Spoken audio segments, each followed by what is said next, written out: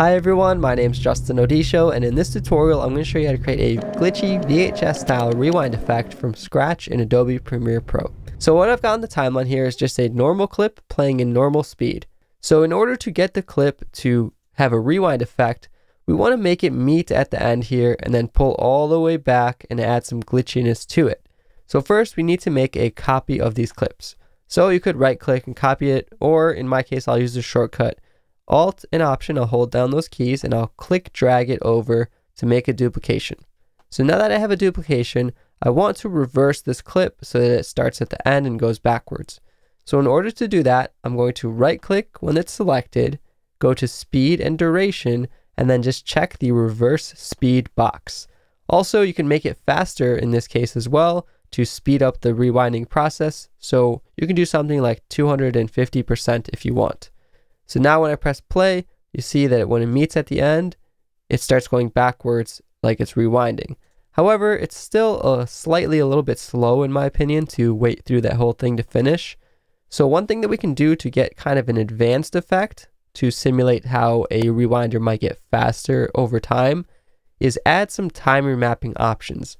So instead of making the whole thing faster, let's right click, go to show clip keyframes, and under the time remapping, check speed.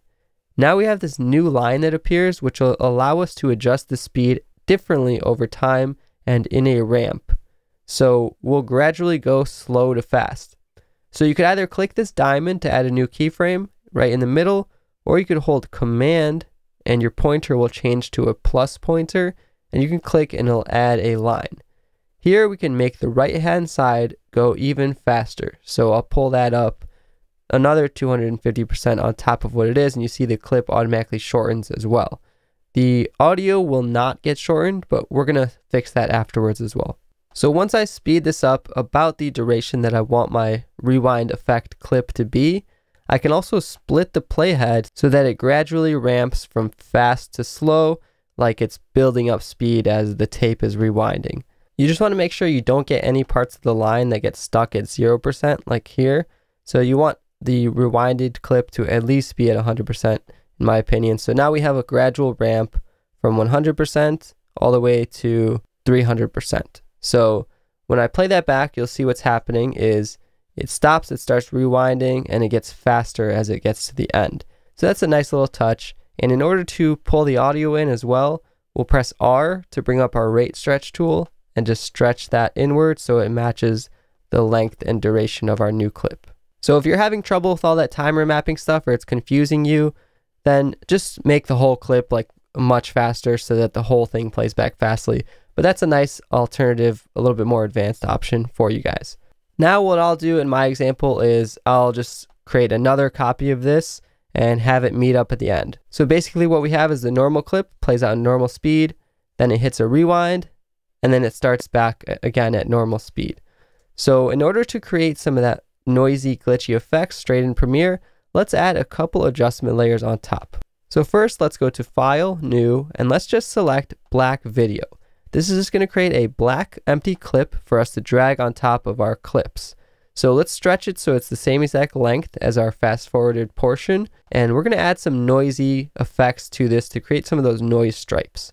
So if we go to the Effects Control panel, let's search for noise, and I'm just going to use the standard noise effect. I'll drag that onto the black video, and in the effects control panel on the left hand side, I'll turn the amount of noise up a significant amount.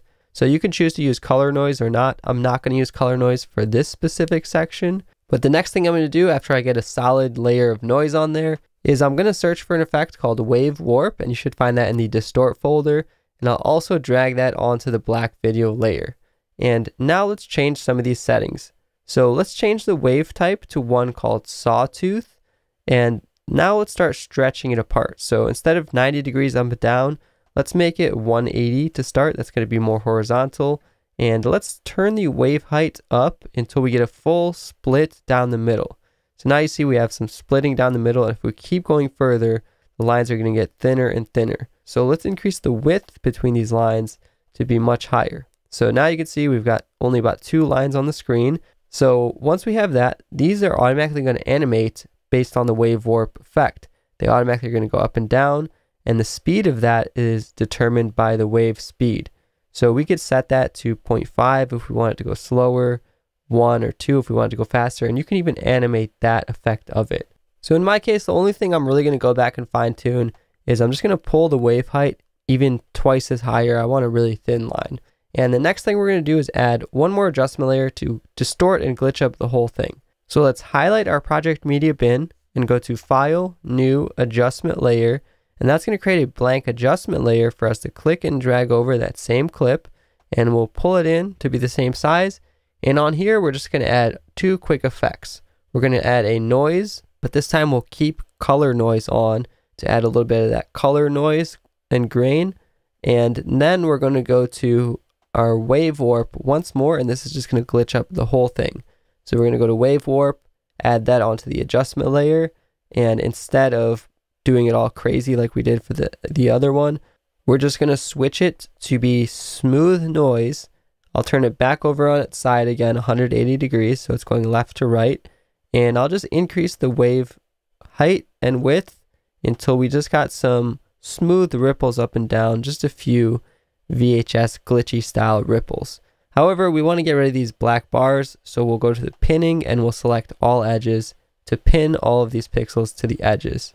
So these are all the settings I'm using for my adjustment layer. You could always save these as presets if you select all the video clips, right click and save preset, and then you could just apply these same presets onto new black videos or new adjustment layers. So definitely experiment with it, play around with different settings. I went back, I actually changed the black video and set that blending mode to lighten. And as a final touch, you can also add a new title track. So new title, default still. And I'm using the font VCR OSD Mono.